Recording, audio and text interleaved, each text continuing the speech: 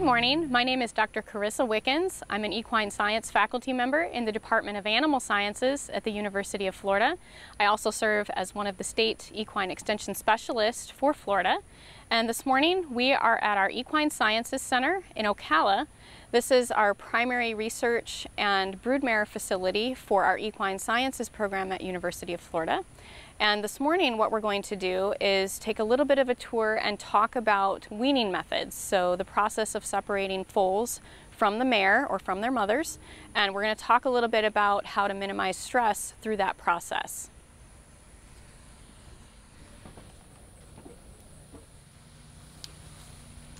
All right, so here we just have some of our mares and foals. They're up in their feeding slips. Our horses are fed their concentrate part of their diet, the grain portion of their diet, morning and afternoon. So they do come up twice a day into these feed slips. This allows for individual feeding, and especially for our young horses, that's really important in order to meet their individual nutrient requirements. Make sure that they're getting the feed that they need, the ration that they need to support growth and development. And what we have going on here, these are babies that are between 5 and 6 months of age. They have been recently weaned. They were actually weaned on Tuesday. Couple things I want to point out. Weaning in general for breeding operations, even for the horse owner that has bred a mare and has a single foal, weaning is a natural process that would happen out in nature. We tend to have to speed that process up a little bit in our management schemes, partly for the health of the mare, but also for the foal in terms of starting to be able to handle these foals more and start their early training.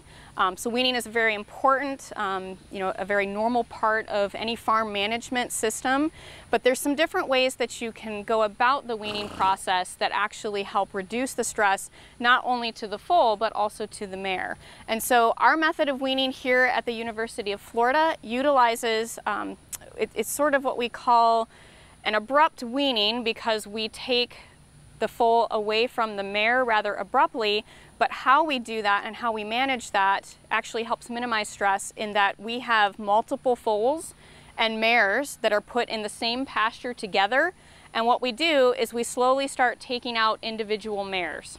So that foal will be separated from its mom, but it is in here with a group of peers. So it's in here with other babies that they've had a chance to be with a little bit and get to know, and they're also left with a few adult mares.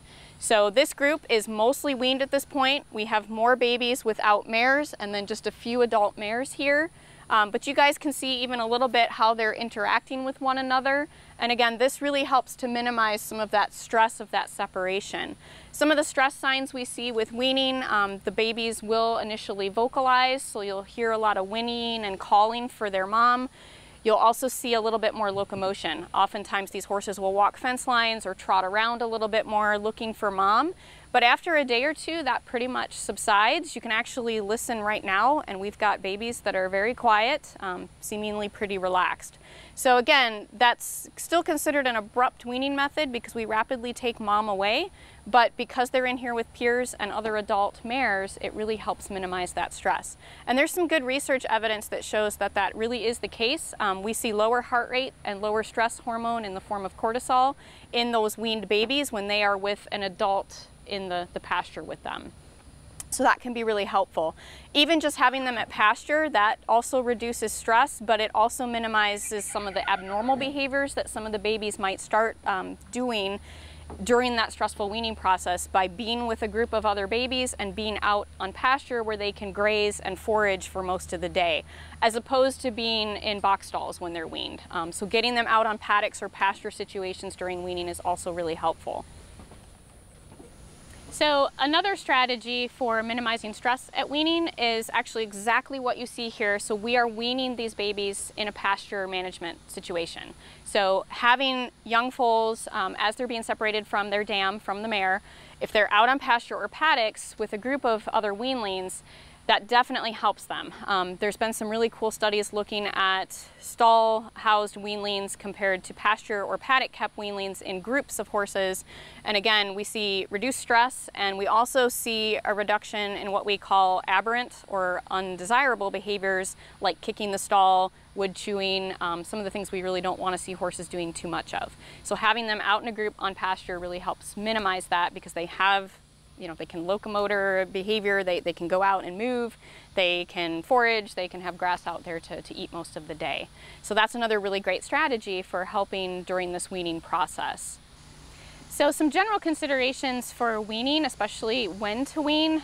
Most of the times in production settings, equine facility operations, we're going to wean probably between 5 and 6 months of age. 6 months of age is pretty much considered ideal, but there are occasions where maybe some earlier or later weaning is more appropriate.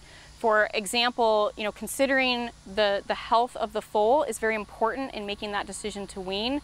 If we already have a foal that is low in body condition or not adjusting to creep feed, or where we give them a little bit of grain before they're weaned to get them used to different feed ingredients, if they're not transitioning well to that, we might delay that weaning process a little bit more until that foal is in good body condition and otherwise healthy before we go ahead and separate them from their mare. That just helps, again, reduce stress and keeps them more healthy. But also the condition of the mare is important. When they're lactating, they're producing milk and trying to feed this foal. As that foal grows, that's not going to meet all that foal's nutrient requirements. We might have a mare that starts dropping body condition, and if she's losing weight and condition, we might want to try to go ahead and transition that baby off of that mare a little bit earlier for the mare's health. So those are some general considerations and some strategies that we can use to minimize stress at weaning. There are some other methods. For example, a more gradual weaning process is where we just separate mom and baby for more extended periods of time. So over a few days, we'll start to separate them.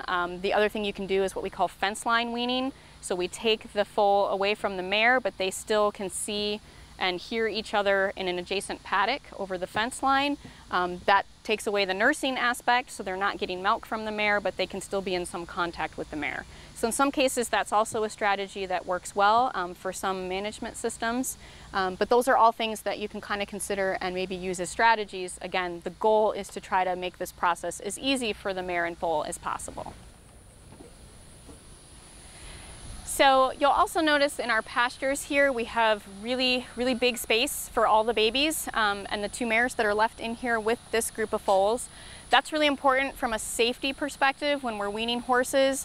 We want fences like this board fence. The top board gives the young foals a really good visual, a good sight line, so it creates a nice psychological barrier. If they are trying to get to mom during this weaning process and they're running around a little bit more in this field, they're not going to run into the fence. We want to make sure we don't have sharp objects or obstacles out here that they have to navigate during this weaning process. So having a nice big area, that way, if they are playing, they're socially interacting, they've got room to do that, but they also have room to get out of each other's way if there's some of the group that's not getting along as well.